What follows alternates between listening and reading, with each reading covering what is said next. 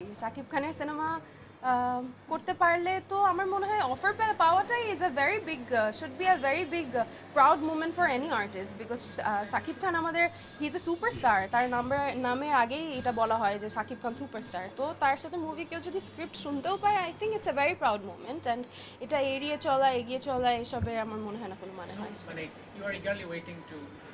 I would love to work with Shakib Khan.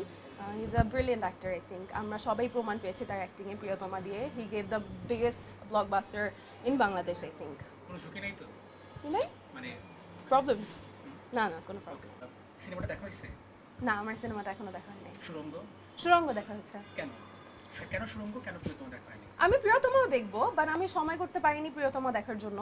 আর সুরঙ্গ দেখা হয়েছিল কারণ ইনভাইট পেয়েছিলাম প্রিমিয়ারটাই দেখতে গিয়েছিলাম and I really liked it, I really enjoyed it. I think যে আমাদের যে একটা বক্স বানানো আছে যে মুভি ক্রাইটেরিয়া এমন হবে ওইটা থেকে it's breaking out and it's coming forward. কারণ আমরা সবাই সুরঙ্গ নিয়ে অনেক গসিপ করছি যে এখানে অনেকগুলো সিনস আছে যেগুলো থাকা উচিত ছিল কি উচিত ছিল না এসব গসিপ, বাট আমার মনে হয় যে we must get out of the box. যে ক্রাইটেরিয়ার মধ্যে আমরা সবসময় ছিলাম যে মুভিজ এমন হওয়া উচিত বা বাংলা মুভিজ আমাদের কালচারের জন্য এই বাইন্ডিংসগুলো আছে। সো আমি মনে করি যে it's time that the generation is moving forward, so we must break through it.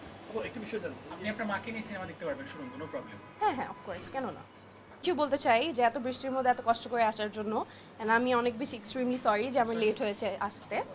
mr9-এর মতন এত বড় একটা প্রজেক্টের মধ্যে এত ইম্পর্ট্যান্ট একটা ক্যারেক্টার প্লে করা আমার জন্য অনেক একটা ব্লেসিংয়ের মতন ছিল, যেহেতু আমার ফার্স্ট মুভির মধ্যে এত ইম্পর্ট্যান্ট একটা character plus it's a action movie. So এটার জন্য অনেকগুলো আমাদের ট্রেনিংয়ে বলেন, ফাইট ক্লাসেস বলেন, অ্যাক্টিং ট্রেনিং বলেন, সবগুলো মিলে খুবই ভালো এক্সপিরিয়েন্স ছিল। কারণ আমাদের জ্যাজ মাল্টিমিডিয়া থেকে যেহেতু যাচ্ছে সেটাও একজন আমাদেরকে ফ্যামিলির মতন অ্যাকসেপ্ট করে নিয়েছে, প্লাস আমাদের আসিফ আকবর যিনি ডিরেক্টর আছে সেও অসাধারণ সাপোর্টিভ ছিল এবং খুবই হেল্পফুল ছিল। মানে আপনার ক্যারেক্টার সম্পর্কে যদি একটু বলেন যে আপনার ড্রিম ডেবু কিনা এটা? আমার ক্যারেক্টার হিসেবে I am playing a BCI agent. We are the team from Bangladesh and we are going after the enemies and it was an amazing experience. Fight সিকুয়েলস থেকে শুরু করে আমাদের চেজিংগুলো পর্যন্ত সব কিছুই খুবই ভালো হয়ে গেছে। মানে সবচেয়ে সুখের স্মৃতি কোনটা যদি বলি যে সিনেমাতে সবচেয়ে বেস্ট পার্ট কোনটা ছিল?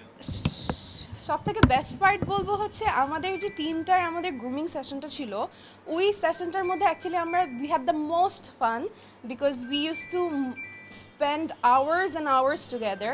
আমরা একসাথে ব্রেকফাস্ট থেকে শুরু করে ট্রেনিংয়ে একসাথে যাওয়া, আমাদেরকে আজিজ ভাই ড্রাইভ করে নিয়ে যেত, আমি সুমন ভাই সাজ্জাদ জেসিয়া আমরা সবাই একসাথে যেতাম।